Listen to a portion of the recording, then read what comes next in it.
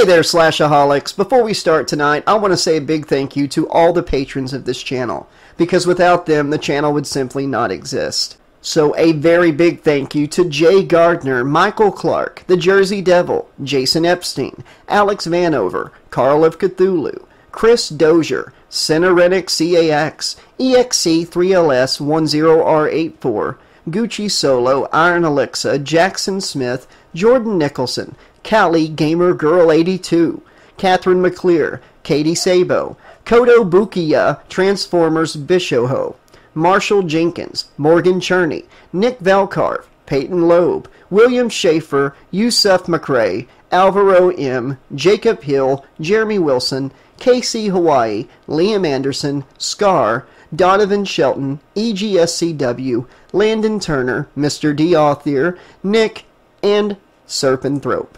Thank you all so much. We really appreciate you. And if anybody listening would like to help support the channel to keep it going and growing for years to come, please consider joining our Patreon, making a PayPal or Cash App donation, or even ordering a Cameo video. All the information and links to do any of these is in the description and pinned comment below. We can't monetize the channel here on YouTube, so we really depend on slashaholics like you to keep the channel going. Thank you all so much, and please enjoy tonight's narration of Jason Goes to Hell, The Final Friday, the fan novelization by Jeremy Terry. Interlude 3, from the Journal of Elias Voorhees, found among the papers of Pamela Voorhees, January 26, 1954. The boy and his mother were waiting for me in the front yard when I arrived home after spending all of yesterday afternoon and night with Martha Kimball. I could see it in Pamela's eyes that she knew what I had been up to. Maybe I should feel guilty. I did, after all, take vows before Almighty God and those in attendance at our little country wedding to honor and cherish her all the days of my life. But a man has needs that have been met less and less frequently since Jason was born. Pamela only has eyes for him. Imagine that. I quite literally went to the very edge of hell itself to speak with abominable beings for her. I risked my eternal soul in the hopes that I could make her happy. And what was my reward? Not a loving and devoted wife, but an indifferent woman who was too busy following her strange child around to spare a moment for her husband. And let's not forget the boy. Jason is the oddest child I have ever encountered. An outsider observing him for a day would come away with the assumption that he is simple-minded, but that is far from the truth. He watches.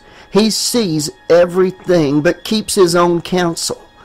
I know of only one time that he has ever spoken, and that was at school.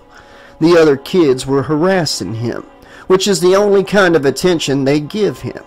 He has never had a friend in his life because the other kids are afraid of him. They are repelled by his strangeness. I was told by Jason's teacher that one kid pinned Jason to the ground and rubbed his face in the dirt. Jason did not cry, just stared at the child. It unnerved him, and he sat back and asked Jason if he could speak at all, or was he too dumb. Jason glared at him and whispered, "Yes, I can." I was told the quality of his voice was such to chill the very marrow. The children fled from him in sheer terror. And then there is the injuries. Jason's teacher told me that the sand scratched his face quite badly, but he showed no wounds by the time he reached home. That was not the first time something like that has happened. He seems impervious to physical injury, with even the most grievous of hurts barely registering with him.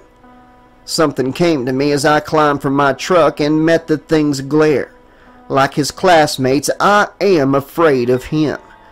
I think I've always been. Well, Pamela let into me something fierce, cursing me for a mongrel dog in the most colorful language imaginable. I bore under the onslaught as stoic as an Asian monk. That was until she pushed me. I cannot bear another person putting their hands on me in anger. no matter if they be a man or a member of the fairer sex.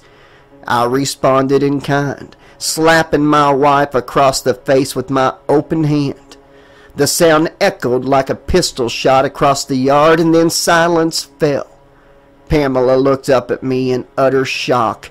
I had never struck her before. I looked from her tear-stained cheeks to Jason and felt my gorge begin to rise. The other thing was more there than ever before. The malevolent creature that hid deep in Jason's soul, the devil that had brought him unholy life, stared at me as though it would kill me where I stood. That stare unmanned me. I turned from it in mortal fear and walked into the woods, where I stayed until the sun was a memory to the night sky.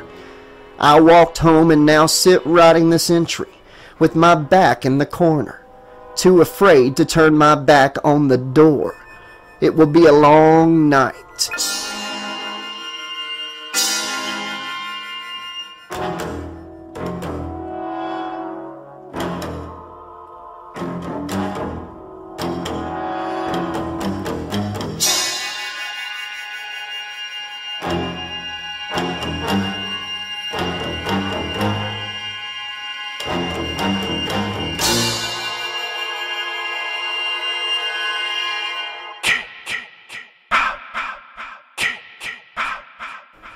From Elias Voorhees' second journal, found among the papers of Martha Kimball, January 27th, 1954. This horrible day began with me opening my old truck's door to find a dead rabbit draped across the driver's seat, its stomach torn wide and its entrails spread out.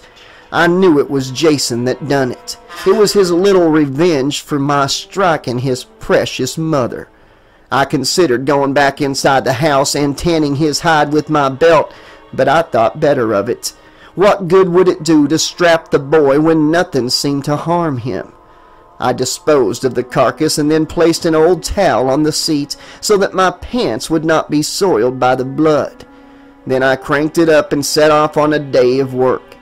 It wasn't until I drew near the end of the driveway that I discovered there was more to Jason's vengeance than I first suspected.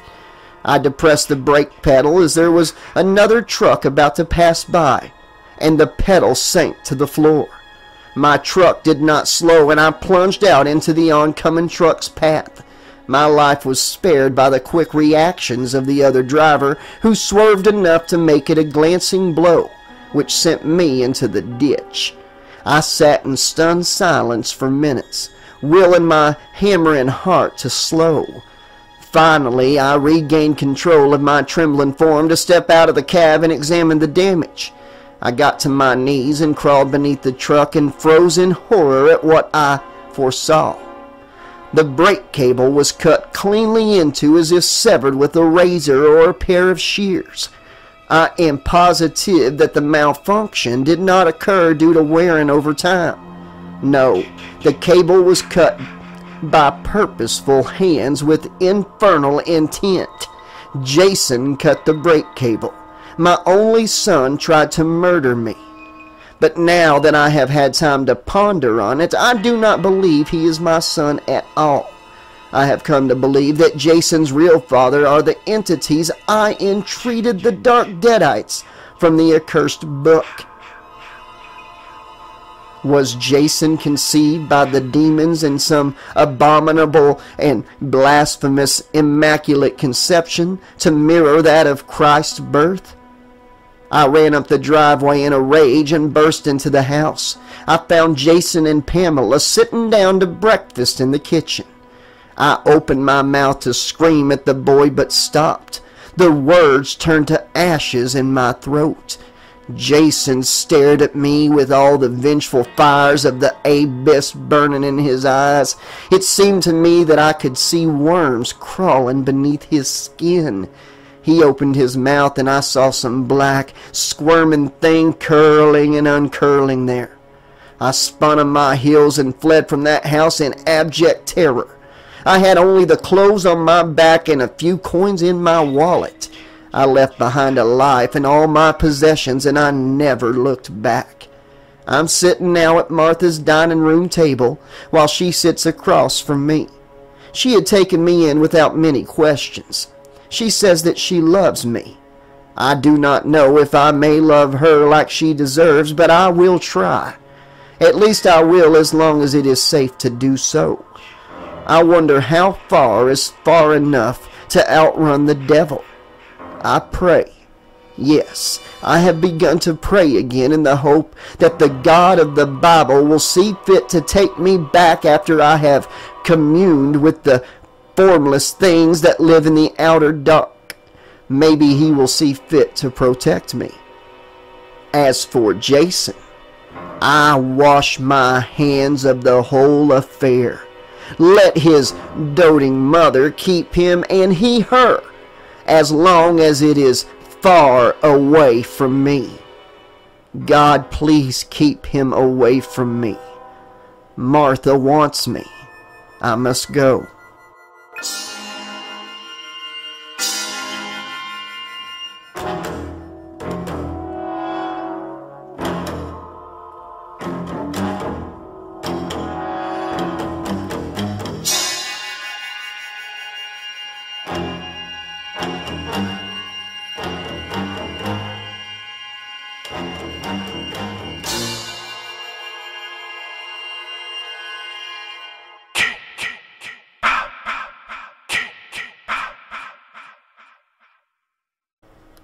Chapter 9. The Little Girl in the Pink Dress. I'm gonna say words to you, Campbell had said. Jason Voorhees. His response had elicited puzzled, uncomfortable stares from the douchebag reporter and the cameraman. Most people thought bounty hunters were insane, and he had just confirmed the fact for the two men. Why, that makes me think of a little girl in a pink dress, sticking a hot dog through a donut. But they were wrong. Sure, Duke was eccentric and a little abrasive, but he was far from crazy. Her name was Annie Brackett. Duke first met her at Smith's Grove Park in Haven, New Jersey, when they were 8 years old. She was at a family reunion. He was out for a playdate with his neighbor. Duke didn't remember the boy's name now. He wasn't important. Had in fact moved the following year. Annie was important. He was sitting at the bottom of a slide eating a soggy peanut butter and jelly sandwich when he caught sight of her. She was sitting on the edge of the merry-go-round with her pretty white dress, shoes digging into the soft sand, leaving a thin circular furrow. She held a glazed donut in her left hand and was busily poking a half-eaten hot dog in and out of the pastry's center hole. "What are you doing?" he asked as he walked over and sat down beside her. "Why are you playing with your food like that?" "My older sister told me this was dirty," she said. "But I don't know why. Do you know why?" Duke, raised in church by his devout mother, and essentially innocent at that tender age, shook his head. "I don't know, but it looks funny." Annie looked up into his face and giggled. That was all it took. Duke was smitten. As it turned out, they lived 1 block away from each other, though they attended different schools. They became inseparable. It helped that both of their parents became fast friends, which meant they barely went a day without seeing each other. Years passed and things changed, as they are wont to do, deepening Duke and Annie's relationship until it was something much more than friendship. Junior year of high school came, and they attended prom together. They sat beneath the dim gymnasium lights and talked about their future together, never doubting everything would work out. Then Duke decided to take her for a midnight boat ride at Crystal Lake. She seemed so excited. Her smile was so bright it seemed to light up the night around them. He drove them from Haven along Cunningham Road, passing by the park where they met. They passed through the darkened neighboring town like phantoms and turned down a dirt road. Duke pulled to a stop by an old dock, and the two of them stared at the full moon over the placid lake. Its light silver road reflected on the water's surface. "I love you," she said, kissing him on the cheek. "I love you more," he answered back. I love you first, she giggled. It was a perfect moment, the last one of his life. They got out of the car, and he led her by the hand down the shore to a wooden rowboat tied to the end of the dock. He helped her in, untied the rope, and paddled them out toward the center of the lake. There was a small battery-powered storm lantern beneath his seat. He pulled it out and turned it on, illuminating the area with bluish LED light that made her eyes shine. He took her hand. You are beautiful. She opened her mouth to say something, but the words died on her lips as something struck the bottom of the boat hard enough to rock it. What was that? She asked, her voice trembling with unease. Are there any alligators in this lake? Duke started to laugh, and the boat was hit again, much harder this time. The fun was over. Duke grabbed the paddle, held it over the water. The figure that exploded from the dark lake was forever imprinted on Duke's mind, a still-frame nightmare. It wore muddy, torn clothes and a yellowed, old-fashioned hockey mask on its face. Duke knew its name, had heard it passed around school like a campfire ghost story. Jason Voorhees, the demon of Camp Blood, was real, and he had come for them. Jason struck Annie, wrapped his arms around her, and carried her over the edge of the boat into the midnight black water. The boat capsized, tossing Duke after them into the freezing water. The world turned upside down, and for a moment he was unable to tell which direction the surface was. Finally, his head broke into the night air, and he was looking around for any sign of Annie. There was nothing, not even bubbles rising to disturb the water.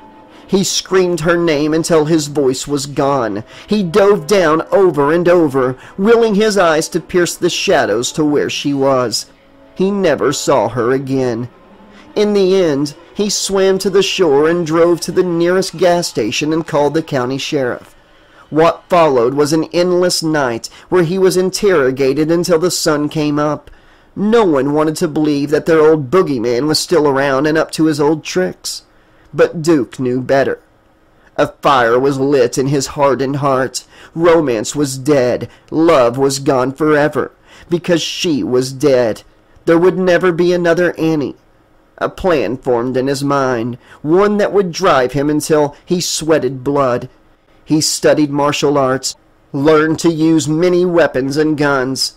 He learned investigative techniques. He dieted and exercised until he was in better shape than most professional athletes. He became Creighton Duke, bounty hunter. All so that he could one day kill the monster that took his soulmate from him. Some said he was obsessed. They called him Ahab and Jason his great white whale. Maybe it was true, but he didn't care. All that mattered to him now was the plan. Duke sighed and sat up on the paper-thin vinyl-covered mattress and rubbed his eyes. Things had gone sideways, but only slightly so. Big Bad Sheriff Landis thought he had him cowed. It was only a matter of time and patience until Duke taught him otherwise.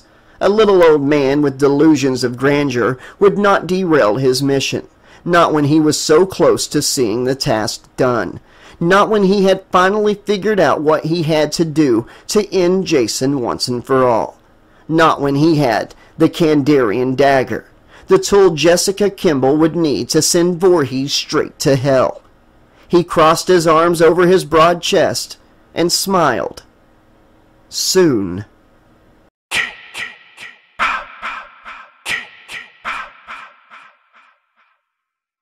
Chapter 10. Stephen's Big Break. It was funny how a glimpse could turn your whole world upside down. 2 seconds spent staring at Jessica holding their baby, and he was ready to walk through all 9 layers of Dante's Inferno for the both of them. Stephen didn't even know the baby's name. He glanced around his tiny cell in frustration. Randy told him not to do anything stupid, and he had responded with the claim that there was nothing he could do because he was locked up. That, strictly speaking, wasn't entirely true. He had always been good at sleight of hand, could slip a pair of handcuffs with relative ease. He'd even done a few magic shows as a small child before he lost interest in performing. Still, He kept practicing in the solitude of his room, away from prying eyes that might judge him for his nerdy hobby. A half-baked plan was forming in his mind, and Randy was the key. He trusted Stephen, would never dream that Stephen would do anything to harm him. Stephen wouldn't, not really, but the assumption would put Randy off guard. Stephen would give it a little more time to see if Randy could sway the sheriff. If he couldn't... The low rumble of laughter drew Stephen from his thoughts, and he turned to see Creighton Duke watching him through the bars that separated their respective cells. "You're just about the saddest sack of shit I ever seen," Duke said. A Cheshire cat grin spread across his face. "Why don't you just shut up?" Stephen said. He turned away in irritation. Weren't they both in enough trouble without trying to make each other more miserable? Duke continued as if he hadn't heard Stephen's remark. "Accused of murder, and not just any murder, but the murder of the mother of the girl you love. You know what, kid? That's fucked up. I didn't do it." "Oh, I know you didn't," chuckled Duke. He stood and crossed to the bars, eyeing Stephen from between them with mean-spirited mirth. "The problem is, how are you going to get anyone else to believe you? It's a hell of a predicament, make no mistake." Stephen opened his mouth, but no sound came out. He was lost for words.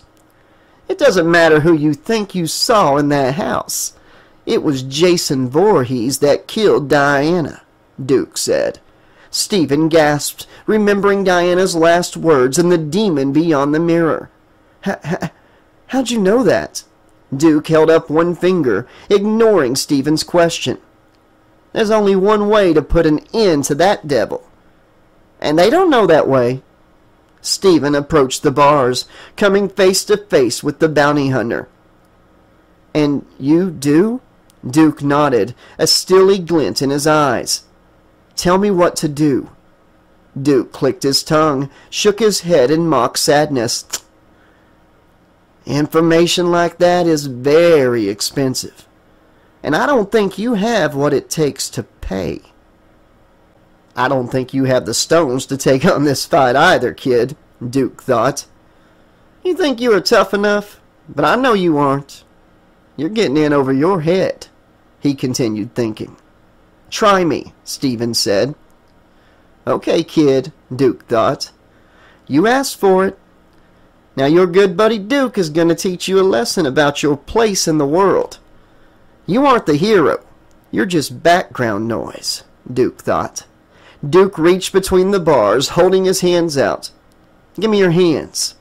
Stephen frowned, hesitant to let the intense man touch him. "What? Why?" "Your hand," Duke repeated. "Give it to me." Stephen extended his left hand, and Duke took it gingerly, caressing Stephen's fingers almost as a lover would.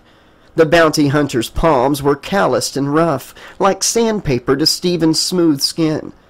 Duke stared into Stephen's eyes, taking his measure and finding him wanting. "See," Duke said, "everything and everyone has a price, and the cost of this is very, very high. Are you ready to pay?" "What's the price?" Duke rubbed Stephen's left pinky between his own fingers. "Are you ready to pay?" With a sense of foreboding, Stephen nodded. Crack! Pain exploded up Stephen's arm as Duke snapped his pinky sideways. Stephen hit the floor, scooted away to put space between himself and the psycho who laughed on the other side of the bars. "The only way to kill Jason Voorhees is to destroy his heart, and there's only one person who can do that now that Diana is dead," Duke said. "Her daughter." "What the hell? Jessica?" Duke nodded. "He will try to get her before she can get to him."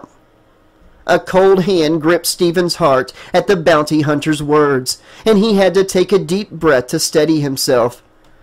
What does he want with her? The same thing he wanted her mother for. Stephen grunted in frustration, approaching the bars. "Come on, man! Quit being evasive! Just tell me!" Duke smiled regretfully down at Stephen, though the smile didn't reach his eyes. "You want information? You gotta pay." Stephen glanced down at his rapidly swelling pinky and then back up. "Fuck, man, come on!"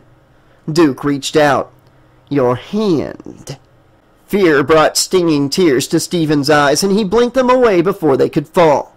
It would not do to show any weakness to the man.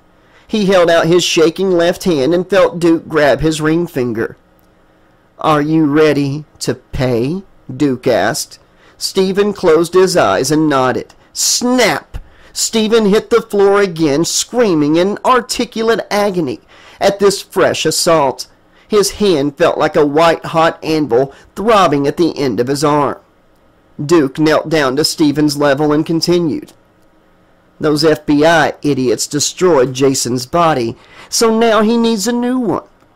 The ones he's jumping in and out of right now can't last. They get diseased. He grows weak. They aren't enough. He needs to be truly reborn again, and he needs Jessica to do it." "Why, Jessica?" Stephen growled through clenched teeth. Duke stood up, slapping his thighs. "Now see, that is a very, very expensive question, boy. And I don't think you have what it takes to pay the price." Stephen stood up and shoved his left hand into Duke's, surprising the older man. There was no more hesitation in Stephen's face. "Tell me," he said. Duke studied Stephen, speechless for a moment.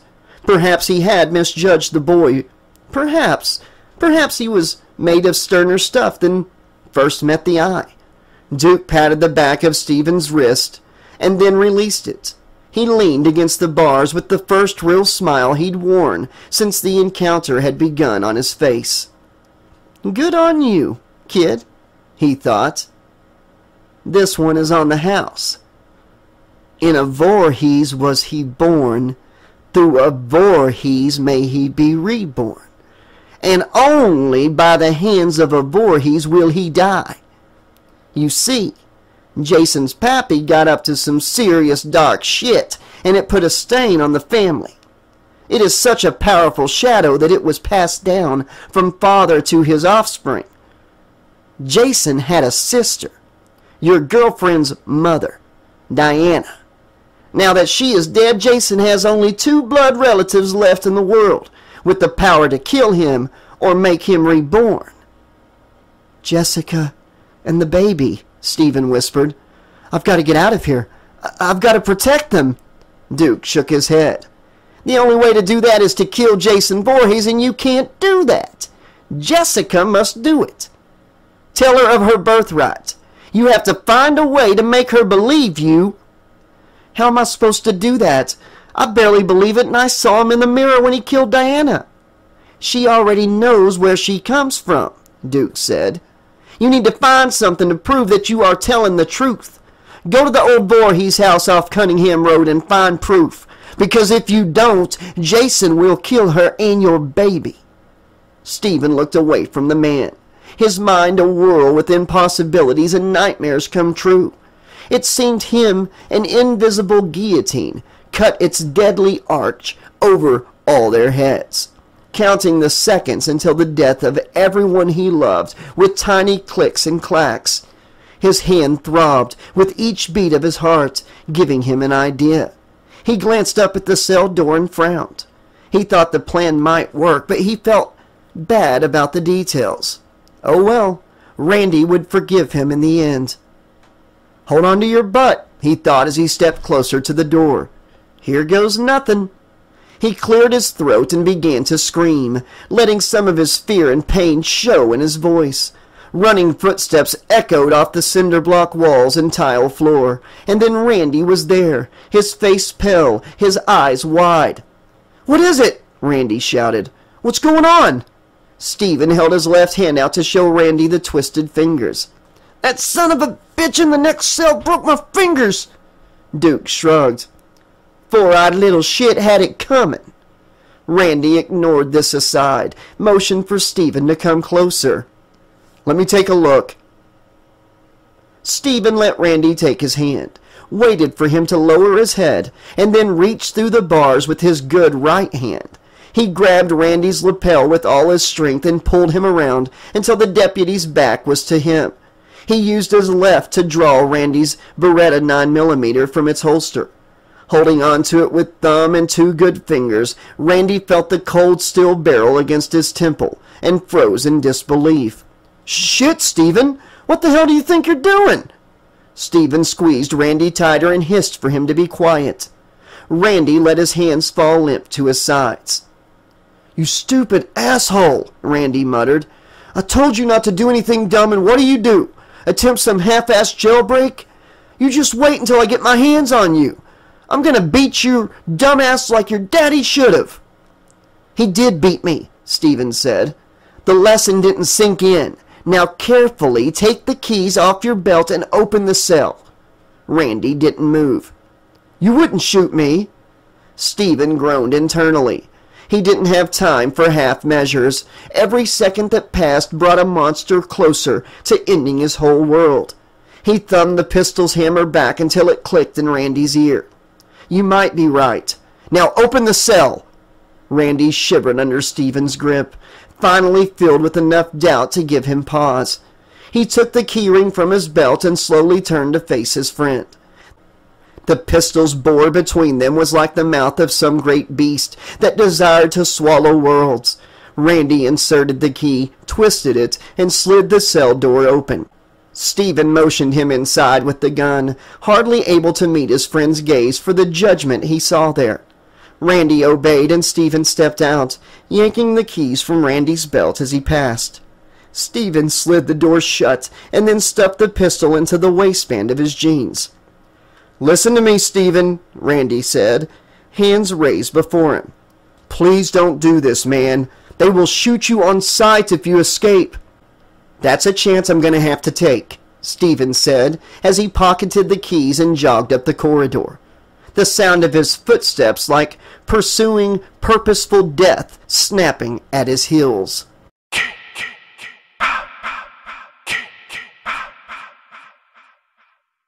Okay, Slashaholics, this has been Interlude 3 from the Journal of Elias Voorhees, as well as chapters 9 and 10 of Jason Goes to Hell the Final Friday, the fan novelization by Jeremy Terry.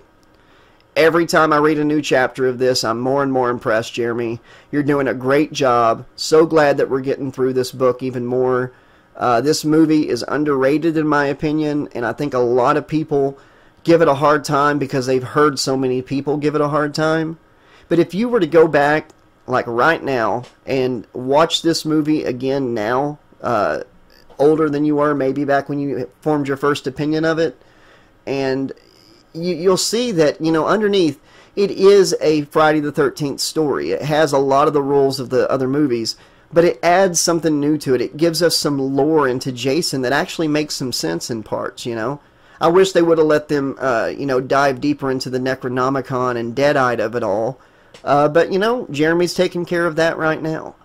From the beginning where he connected Jason Takes Manhattan to this, to Jason Goes to Hell, to where we are now, getting a backstory on the little girl in the pink dress, you know, with sticking a hot dog through a donut. Loving it.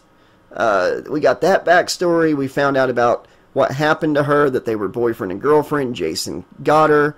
You know, we didn't get to see Jason kill her or find out that she was definitely dead. She did disappear under the water, so I'm guessing chances are she is dead. But we get to find out what drives Creighton Duke, and I think that's exciting. And I love that those little added things like that. I believe the original script called for some things like that didn't actually make it into the movie. And, you know, getting to go into Creighton Duke's head and Stephen's head as he's in the cell, and we go through that whole scene where Creighton's breaking his fingers and everything, I thought that really added.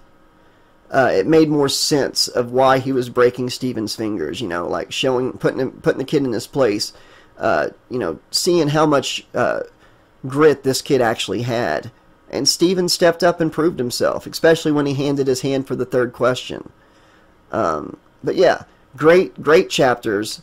Love the stuff with Elias, leaving Pamela because Jason just freaked him out. After he hit Pamela, the rabbit, the brakes, all of it. Loved it. I hope this doesn't mean that there's no more journal entries from Elias. But if there isn't, it was still fun that you included that in the book. And I appreciate it. Having a lot of fun with this one. So everybody, if you're listening, please take the time to click the like button, subscribe if you haven't done so already, and please drop a comment. Let Jeremy know what you think of his book so far. And I love to talk to you all too. Let me know what you think of tonight's chapters and the book in general up to this point. And I'll be back very soon with more of Jason Goes to Hell by Jeremy Terry very soon. Also, if you haven't done so already, check out my, I have a full original Friday the 13th novella here on the channel that I wrote and narrated called Friday the 13th Quarantine. It takes place at the end of the world during a zombie apocalypse. And I'm currently releasing chapters of a full-length novel called Celestial Slumber, a Nightmare on Elm Street story. It's basically Freddy X, Freddy in space. And I know that might sound like, oh my god, that's going to be horrible, but the story's actually a lot of fun. The characters are fun. Freddy is very dark in this book that I'm writing, and I think if you give it a shot, you'll enjoy it. Alright, everybody. Until next time, this has been your friendly neighborhood 80s slasher librarian saying, thanks for listening, be excellent to each other, and always remember, the sun never sets on those who ride into it. See you soon.